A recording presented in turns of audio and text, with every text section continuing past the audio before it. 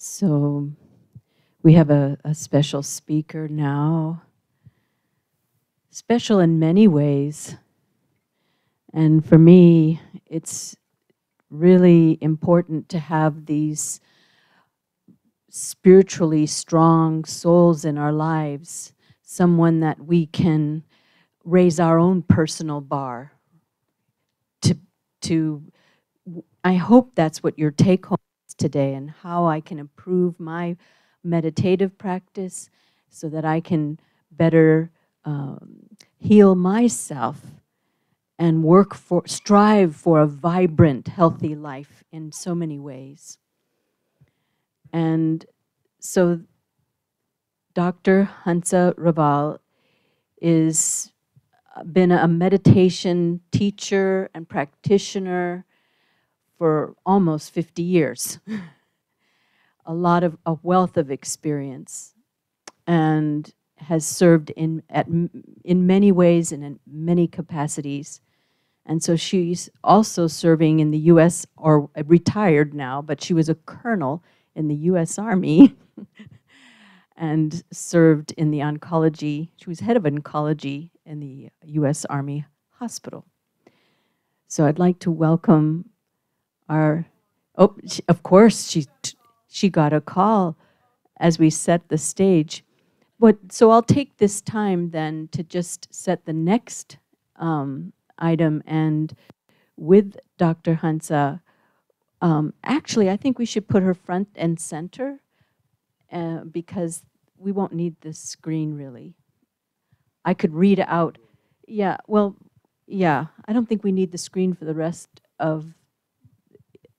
Let this be front and center so we can really appreciate this time with her and with all of you in Zoom world. And maybe I could read the bio for you, but I did share with you already what's on that slide, because she does a lot of work for women and children. She heads a lot of different organizations. She's been a scientist with the World Health Organization. She's worked on studies, so many things. She can't sit idle, let's put it that way. She's always researching and investigating, and nothing better than our own personal lives. You know, what's real? How can I be more of who I am and be a serviceable presence in the world? But it sounds lofty, in the world, but when we are in resonance, doesn't it affect the world? Doesn't it? Not only our own communities and family. So after that, we'll have a chance to meditate together with Dr. Hansa, and we have Brother Mark, who's also from Texas, Houston, Texas, visiting us. He's been teaching and practicing Raj Yoga meditation for 33 years. And so he will guide us with a commentary, and we will also have the harp. So wonderful way to close our time together here in the hall. And afterwards, we'll go upstairs and enjoy a wonderful meal together. And you can also look at the exhibits that are up there. You enjoyed them on your break, but and there's some lovely little take-homes, some little items, and also get more information from the presenters. They will be up there at their tables, okay? And here she is. So please welcome our dear Hansa Didi, as we fondly call her. Greetings of peace. I'm very happy to be with you, and I would like to share my experiences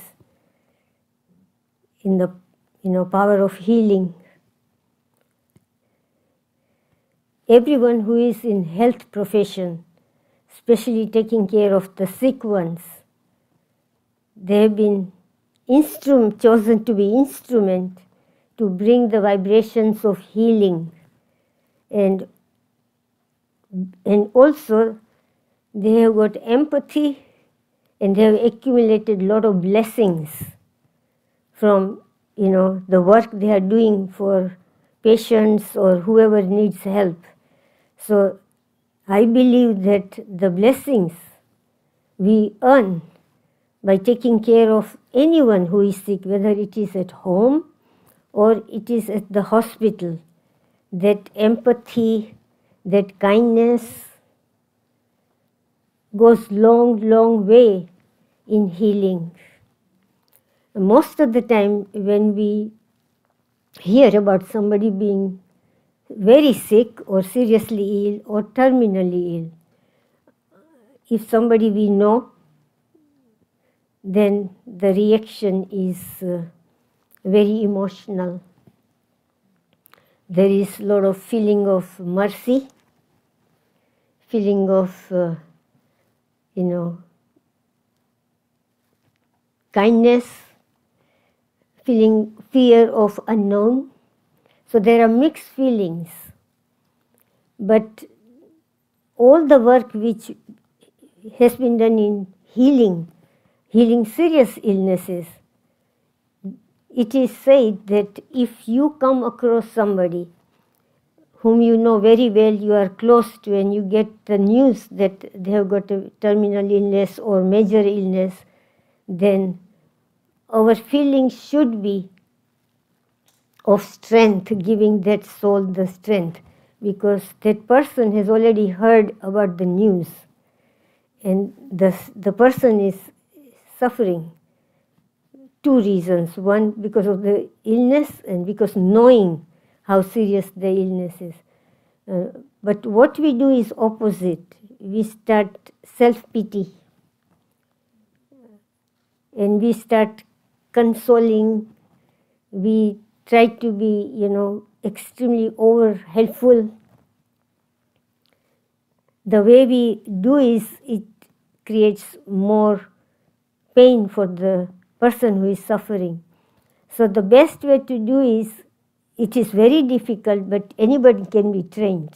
We can learn to do anything.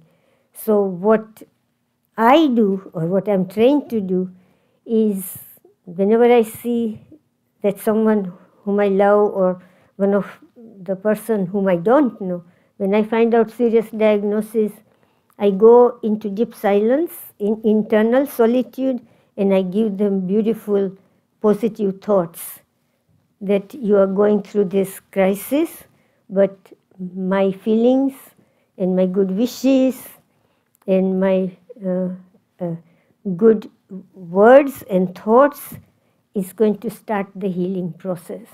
I don't think of this medicine because I'm a doctor, that I'm going to give this and I'm going to do this.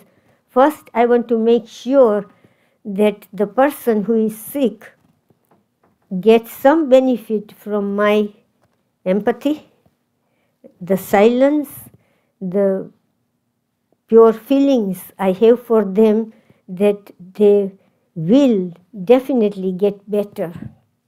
And I want to make the difference. And that is very easy to do. Instead of being emotional and being fearful, what is going to happen, what is not going to be predictable, or predictable, we don't know. Whatever thoughts I create, the person who is sick and the person whom I love, they will instantly catch it. And it will definitely make them worse.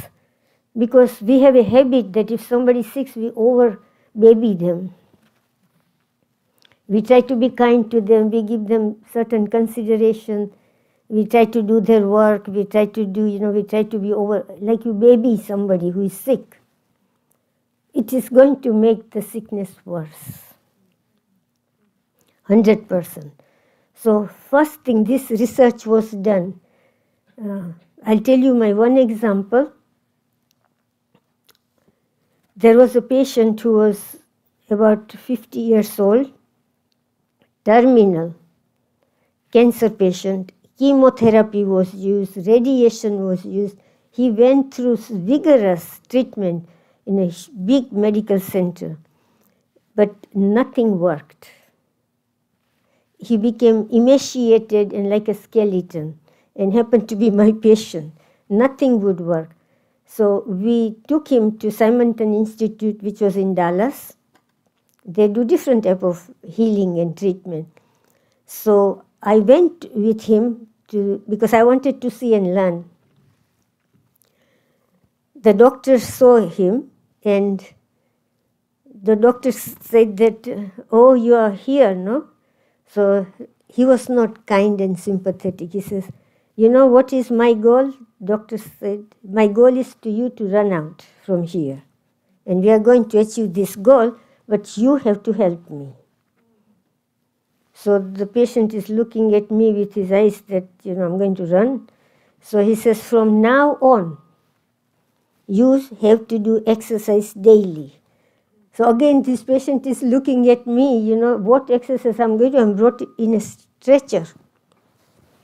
What I'm going to do is start wiggling your toes and fingers. Just start from now on. Don't just lie down and be pitiful. And he says, I don't want no relatives to see you till I train the relatives. Because the self-pity, babying, kills. Because we owe our emotions, we want to do something, but we do wrong thing. Instead of giving strength, we don't realize, but we make the person weak. So like, we saw the exercise, music. Exercise is very important for a sick person. But what do we do when somebody gets sick? We want them to rest. We want them to hold their hand. We want to give them wheelchair. We want to help them in our own way. But I saw this doctor, he looked little bit, strict, that you have to run there. I'm not going to run. So we start it now. He's not even talking about illness. He knew that this is a failed cancer patient. The treatment has failed. And then he said, what diet you are taking? So he was asked to be on a vegetarian diet. He says, from now, no more protein, no milk products. You are going to eat what we give you. Do you agree? So first exercise is agreed that I can wiggle my fingers and toes. And he says, the food you will get is going to be vegetarian. I don't want any relatives to come and see you till I train them. Because I want your relatives to help you heal. And then he says, you have to also work to heal yourself. I'm going to be your assistant, and you are going to be the doctor who is going to heal yourself. So I was surprised. Then he said that I'm going to teach you meditation. And no relative is going to see you till I teach them meditation. And so meditation was very simple. Only thing the patient had to do was think positive. That I am the one who can heal. My body is sick. It is my body. It's like when my car is broken, we dump it into the garage and let them fix it. But he says, this is your body. This is not your car. You have to fix yourself. Nobody is going to fix it. So he was very happy. I could see expression changes on his face that I can do something for my healing. Because the cancer is in my body and I have to do something to help my body heal. So he started meditation process. He says, think imaginary, that there is a shark. And your cancer is little fish. And shark is going here, going to the cancer. And what does shark do to a fish? He says, even if there's a big number of fish, shark will swallow it. Positive. Any way you want to. Means you have to be creative. Keep busy. Okay, if you don't like the example of shark, then find something else which is more powerful. The lion is going in, and this one is a little, lamb. And the idea is to think positive, that I am going to destroy my own cancer by positive thinking. And not just throughout the day, don't sit there. Give them a big book, colors, pen, paint, whatever you want to do. And says paint. I told you, now start drawing. And from the drawing, we could know that if the person is weak or strong. From the drawing, he was a psychologist, oncologist, and his wife was a psychiatrist. And so she will know from the picture the patient draws, whatever he can draw, whether what type of weakness is in the soul that is still, overcome by the diagnosis of cancer and has given up hope to live. That's what we want to find out, whether there is a hope to live or the patient has given up hope that I don't want to, I won't make it. It is advanced too much. Look at my situation. And then accordingly give them strong suggestions. And every day they have to draw pictures and meditate, positive meditation, loud, reinforcement, positive. That, I'm very powerful, I have power to heal, and even though people think I'm a hopeless, I've been sent away from the hospital to that we can't do anything, I'm going to make sure that I make it. So that type of meditation, positive thinking. And then after a few days of this exercise, they get all the relatives, the close ones, they get the same training. When you come to see, you're not going to see and self-pity. When you come, you sit there and give them the bright, bright rays, like radiation, bright white light rays going inside their body. And they show the relatives where the cancer is and how does it look. And he says, you send these rays with your mind, and the rays are going to the place where there is cancer, and it is destroying. The rays are destroying the cancer. And he said, this is the way normal looks, and this is what the patient has. They're your relative. You have to imagine and throw these rays from this to this. And you have to also think that I'm not going to self-pity, I'm going to participate in my loved one's healing instead of feeling self-pity or babying the patient and worry about it, that what's going to happen. So I have to be positive as a relative. So they have been given training. I don't want to go into detail because we don't have much time. But whoever the relative is, they have to be made strong first. Because they also are equally as weak as the cancer patient, because there is a worry, there is anxiety. None of us want to see the loved ones, go through suffering. So that feeling, when your loved one is going to suffering, that feeling can make it worse. So this is opposite. He says, come wear bright clothes, be cheerful, bring something for him to be cheerful with the patient, and start thinking. At home, when you go to sleep, you meditate. So relatives, loved ones meditate, the patient is meditate, and entire staff, even the sweeper, the one who cleans the hospital and the rooms, they are all meditating when they are there. That this patient, my pure wishes, I'm sending him powerful rays. This patient is going to run away from the hospital. Even the sweeper, nurses, doctors, social worker, nutritionist, everybody over there was trained with this form of meditation. Positive thinking. When the doctor is giving chemotherapy, doctor is very silent, he's meditating. He's not giving chemotherapy, he's giving healing medicine, healing liquid, nectar, which is going to go in this patient's body, and the patient is going to be healing. And he knows that the cancer. And the patient is thinking same. He says, when I'm giving you chemotherapy or radiation, you don't think of radiation. White, strong rays are going to my cancer and destroying it. And I will think same. If the relative wants to sit there, they also think positive. Not only positive, but we are power of mind, we are destroying the cancer. And then diet, everyday exercise. As stronger you get, stronger exercise. Start with wiggling toes, and this continues.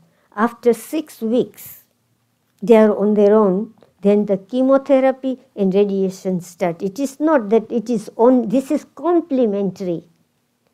This self-healing and relatives participation is complementary. Again, same chemotherapy, same radiation according to what type of cancer they have.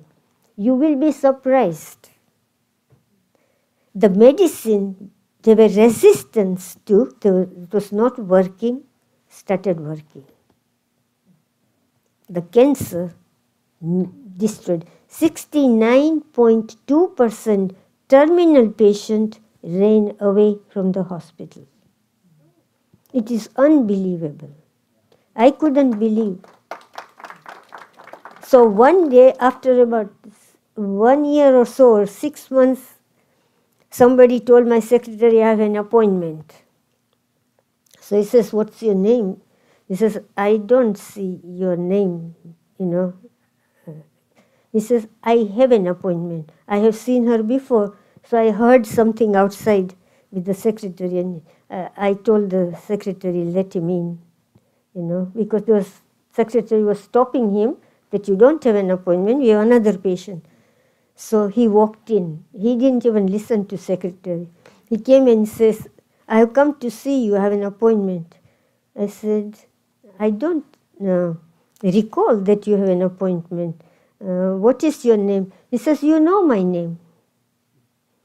I said, maybe I have forgotten your name. He says, you don't recognize me? I said, do you recognize me? That's enough. I said, you recognize me, that is enough. You tell me. He says, I am that patient you took. He was about 6 feet. He had put on about 50 pounds, 60 pounds, and very jolly. I never saw him jolly. Very funny. And he was, behaving so funny. He said, look, what difference has happened. I was so happy to see the result. But this is not only one case. I'm just giving you the example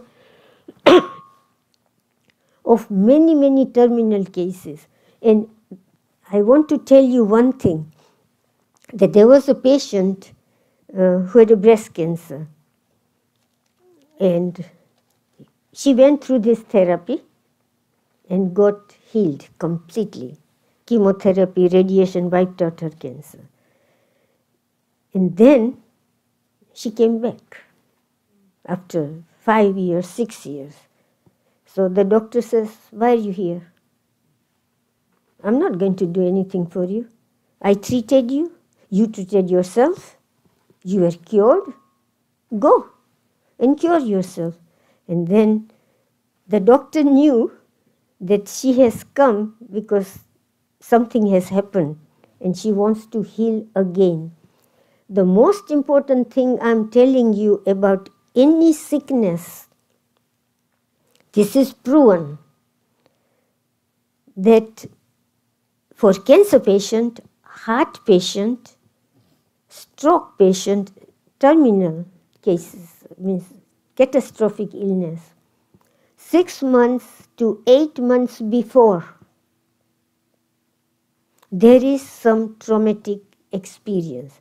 Now, something can happen, it might not be traumatic for me. I'll just write it off and say, who cares? But for some, even petty things happen and it becomes very traumatic, emotional, and they feel that they cannot talk to anybody, nobody can do anything. They're just upset and angry with themselves and angry with whoever. and they suppress. They're suppressing their emotions and creating very negative emotions for themselves. In the institution which I was in Dallas, there were 78% with emotional trauma like this, every cancer patient. So when I started my work, in my cases, I was very sweet and loveful and gradually, because they don't want to tell doctor about their problem. They want to keep it private. So everybody doesn't come out with deep emotional problem. But, very sweetly I talk, they tell me, yes, this happened and this happened. It was 98%. The others, because there was male doctor and, little strong, so they were not able to tell. And you would not believe, I know many people whom I'm very close to in Brahma Kumaris, and they had cancer. And I told them that, I'm doing some research. Will you please tell me, did you have any issue which created, 100% yes? So we should not take it for granted that whatever emotions and feelings, traumatic feelings, relationship issue we go through, or issue of, bankruptcy, issue of, money, severe money loss. I've seen many, many people lose all the money in stock market. The people I know very well, they lost all the money in stock market when stock market crashed in 80s. Many people were in the hospital with severe heart attacks. Many within 3 months developed cancer. Some had stroke. So we should take our thoughts, emotions and feelings very seriously, because it will create illness. And somebody might not understand it, and I can, not receive proper treatment. And even if I receive treatment when I'm in that mood of being, emotionally suppressed and upset, no medicine will work. Like Simonton did, what he did, he first created an environment, emotional environment, positive environment, relatives, and he asked me, the relatives who bother you cannot enter this institution. We have to check who can come and see you. People don't want to walk in with self-pity. Oh, he's sick, let me go and see. No. They had to go to the secretary interrogation before they have to be trained before they can see their own relative. Otherwise not allowed. He says, forget about them. Let's get you well, then you can go. So what I'm trying to say that this should be our natural life. So if we get sick, we should be able to help ourselves heal. Another way it can be done is, for example, some patients come and they are not able to go through all this. They're already traumatic in an environment of trauma of the body is sick. Family is very emotional and crying and worrying about death or what's going to happen. So what helps, which I have done for every patient, I have cancer patient, I don't tell them, I said, Wilson positive vibration, I tell them to be vegetarian, I tell them to do exercises, I tell them to be, but I am the one who get up 1 hour early morning when it is very peaceful, and I send them powerful vibrations of healing. I don't use, this light energy.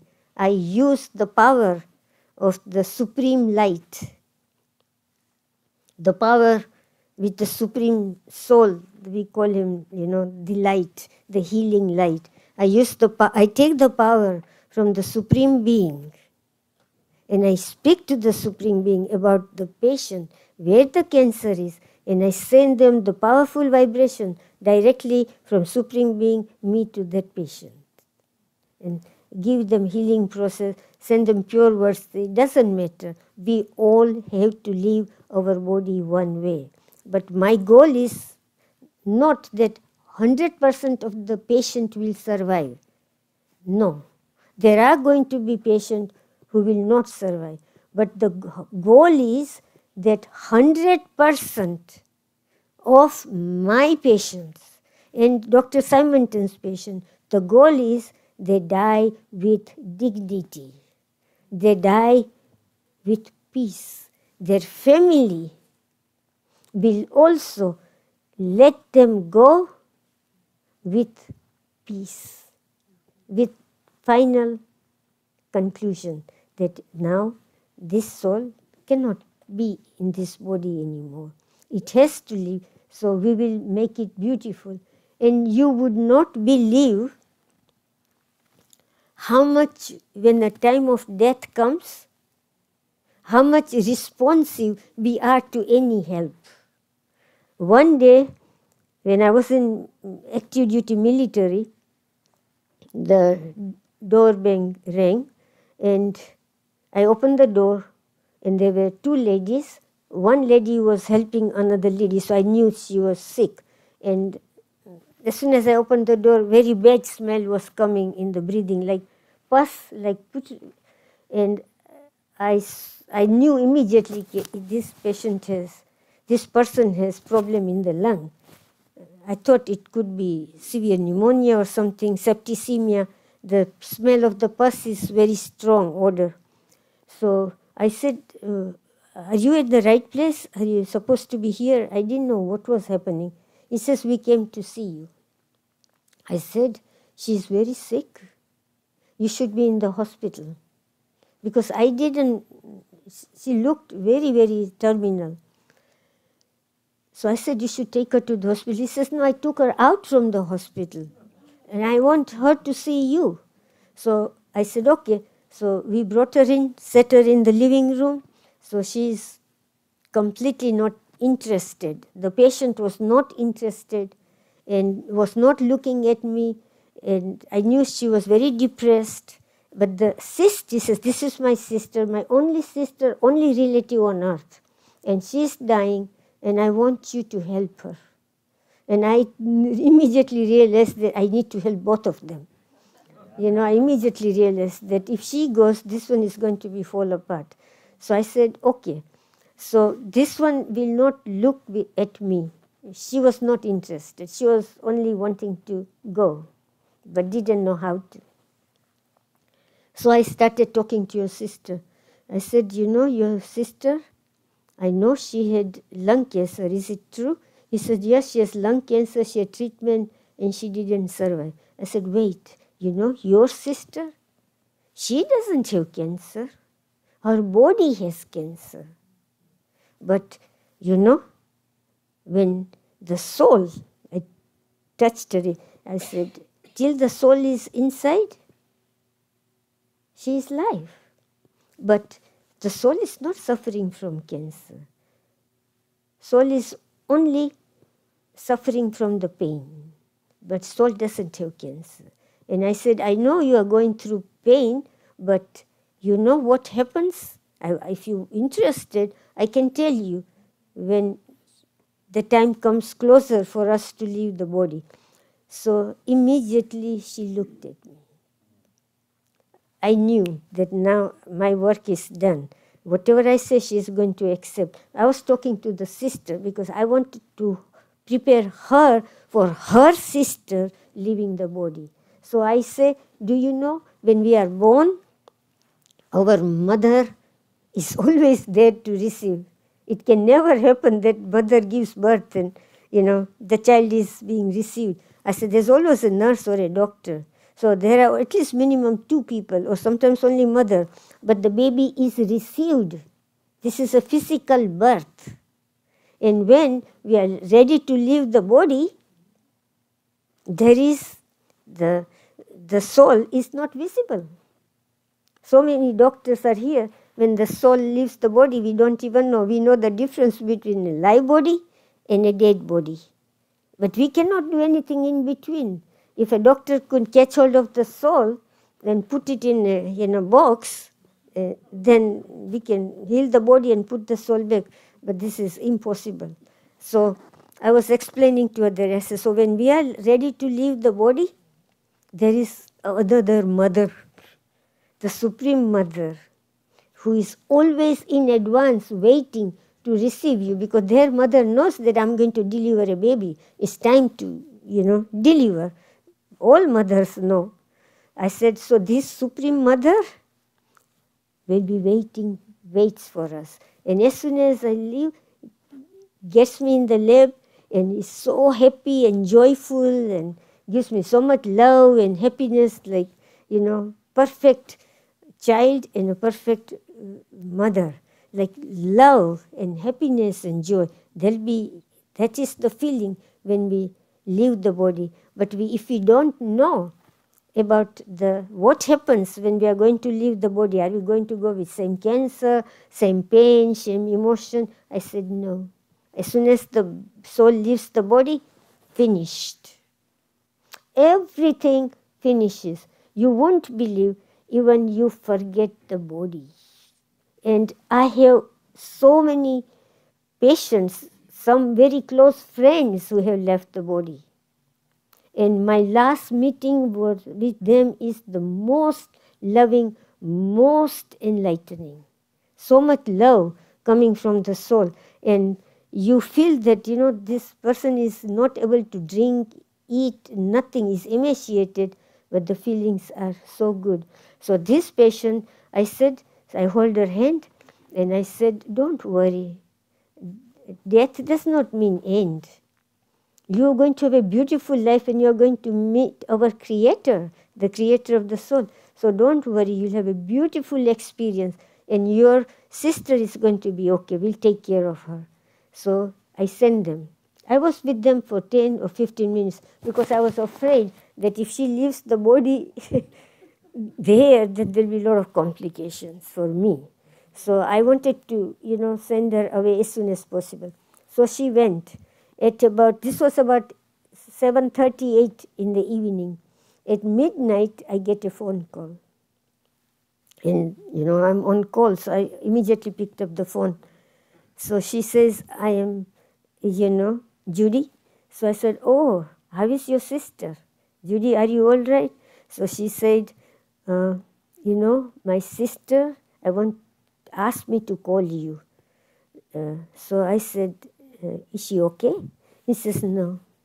He says, I took her to the hospital. I was sitting next to her. She held my hand and told me, he says, look, that doctor was telling, my mother is standing in the corner. He says, what does the mother look like? He says, bright, bright light. He's telling me, come, baby, I'm waiting for you. I'm very eager to have you. He says, he's calling me. He says, I want to go. Is it okay if I go? She was asking permission from her sister. Is it okay if I go? He says, go. He's waiting for you. So he says, she said, tell that doctor that I will meet her again. And he says, tell her I am all right. And he says, very peacefully, looking at me, she left. He says, we have few minutes conversation and she was gone. And this was, sudden. I didn't have planned to prepare or do nothing. I was just waiting to make sure that she doesn't leave the body where I was, because it will be difficult for me to handle the situation. But many, it has happened. Recently, about last month, there was a person who had mouth cancer. He got chemotherapy, he learned meditation, changed his diet, everything was changed. And he was very regular meditation, everything. He had a cancer in the mouth and they gave him chemotherapy, gave him radiation, very strong. The cancer disappeared.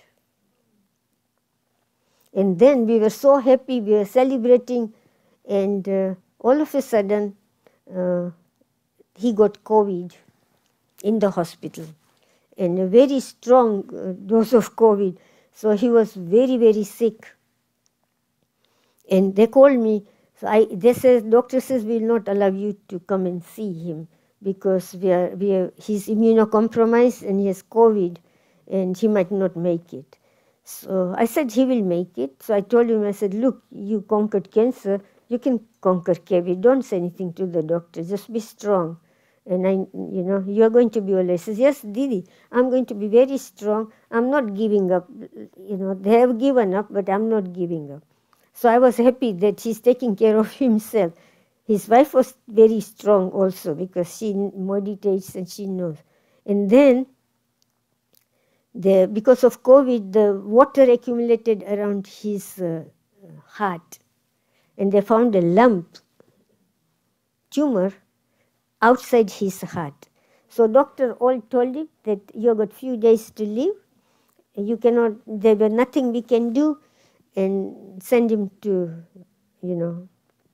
home.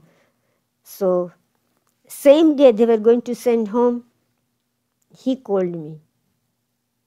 He called me, means he told his brother that I want to talk. And he says, Didi, doctors are saying that I'm not going to make it, that I have got only few hours or few days left, but I'm still not giving up. So I said, don't give up.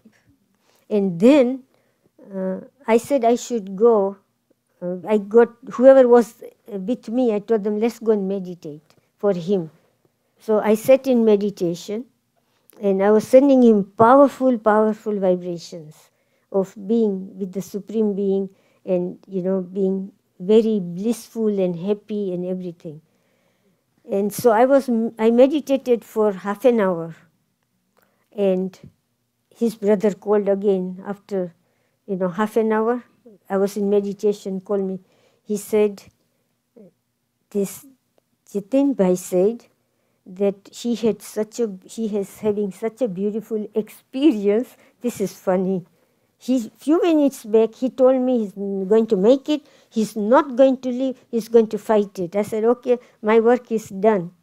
Then after about 45 minutes, he's telling his brother, when we were, me, Mark Bhai, other sisters, I told them all of, Lord, let us meditate and send him beautiful vibration so he gets strength. He got so much strength. He had a feeling of being with the Supreme Being and so much beautiful experience. He told his brother, call Didi, I'm leaving. He says, told Didi goodbye. She's telling, I'm saying, please tell Didi goodbye. I'm having such a beautiful experience. I don't want to suffer here in this world. I'm going. And he died. He left the body. I couldn't believe it. Within few minutes, 1 hour, the news came, he's gone. So what I'm trying to say is we can heal ourselves. It is tough. It is difficult because there is severe emotional crisis, fear, all the things are going on, but we have to find a safe passage, which is within us. And if every patient I see, I teach the meditation. I don't need artificial healing light or rays. I use the power and the light of the Supreme Being. He's the healer. And he's our, we in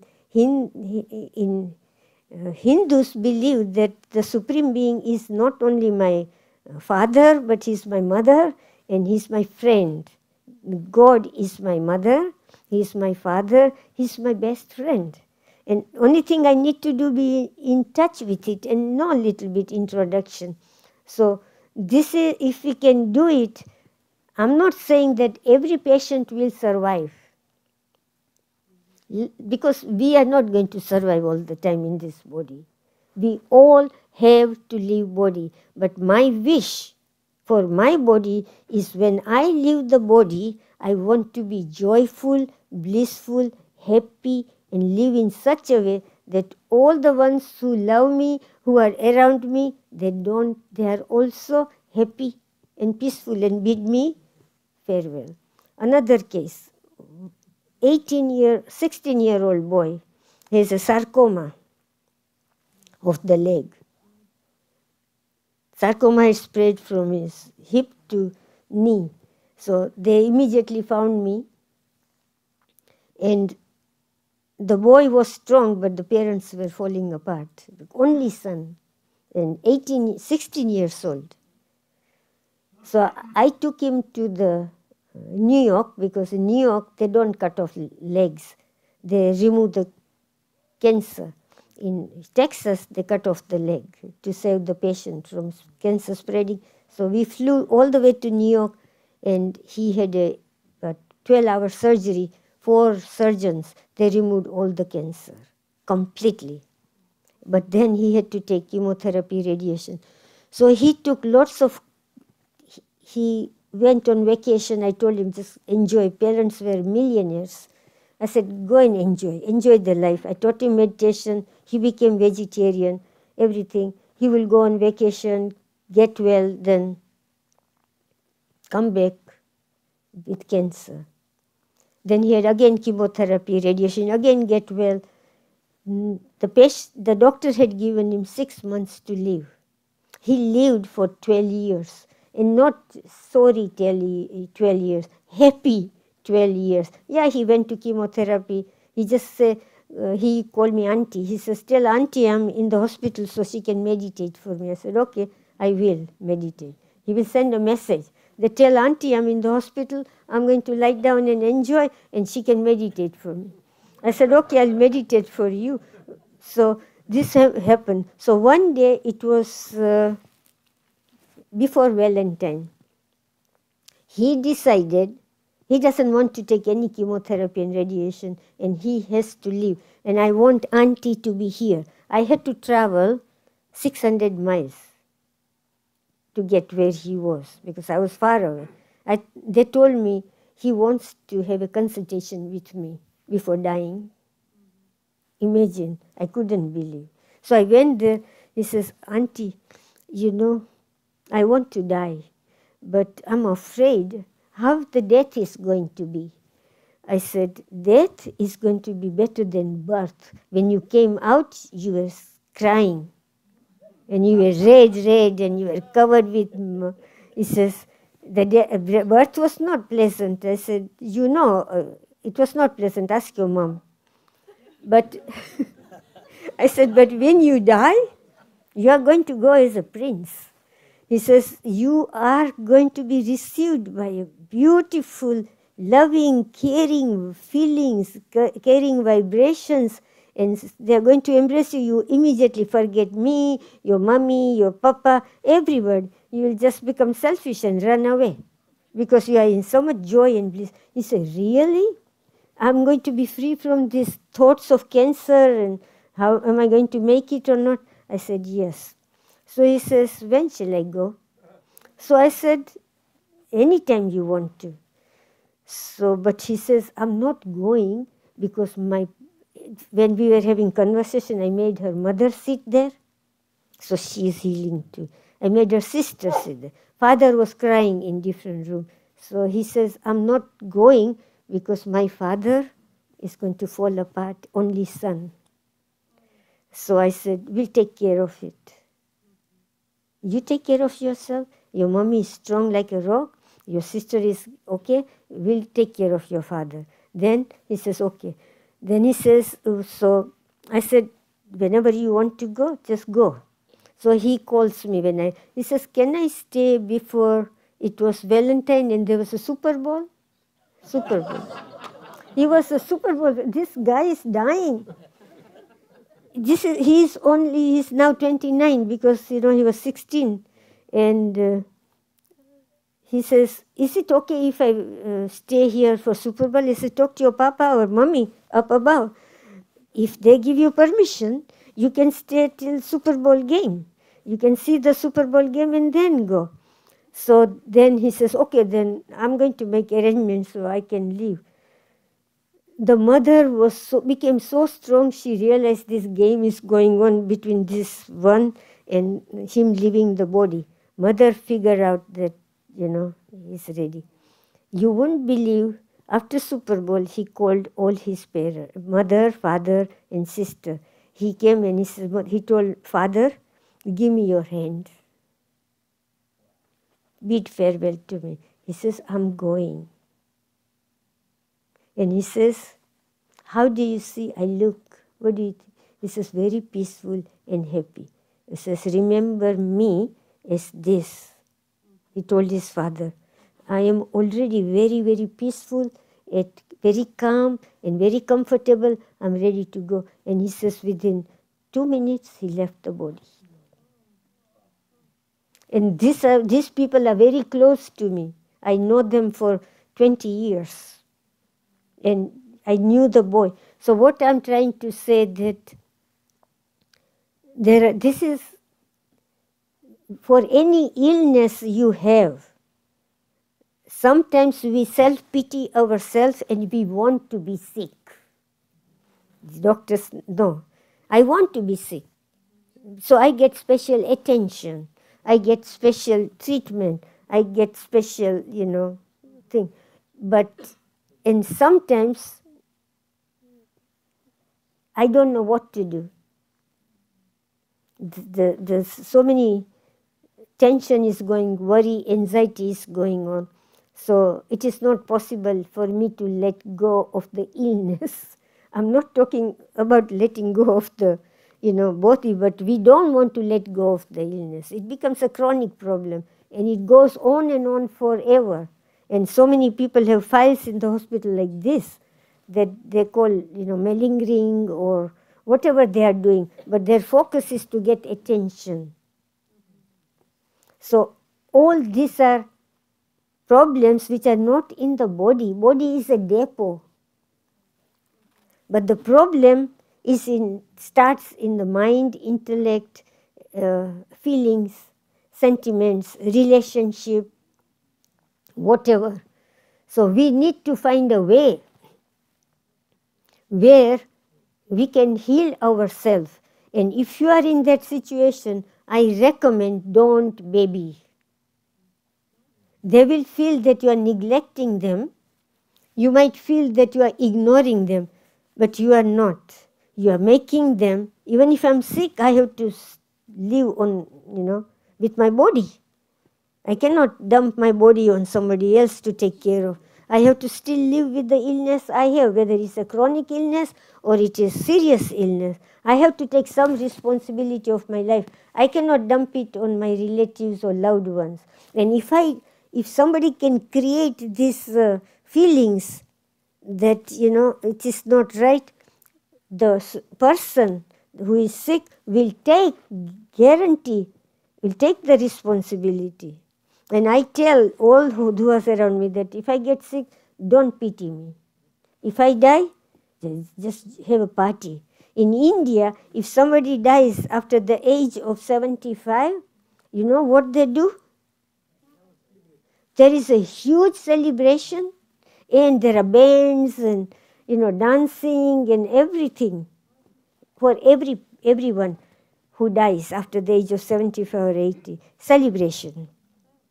So instead of pitying and somebody lived to be 75, 80, it is good news, Others are still struggling. So there is nothing to cry. So we have to change our thinking. You will hear about many people, cancer, heart attack, stroke, this, arthritis, same. Arthritis can be healed very fast with emotional healing. Many illnesses. Music therapy is also one of the best for healing. All these natural things, exercise. Even if I'm sick, I don't miss my exercise. That's why my body is fit. I'm 83 and my body is fit. Why? Because I know that exercise creates endorphins and that makes me perky, that makes me, give me a lot of enthusiasm and I want to do things. But if I'm lazy and if I don't exercise, I become sluggish. I don't want to do things. I postpone things. I do this. So these are very important things which we need to learn, which hospital cannot teach us, doctors cannot teach us. This is the art of living, and with art of living, there is an art of healing. Thank you.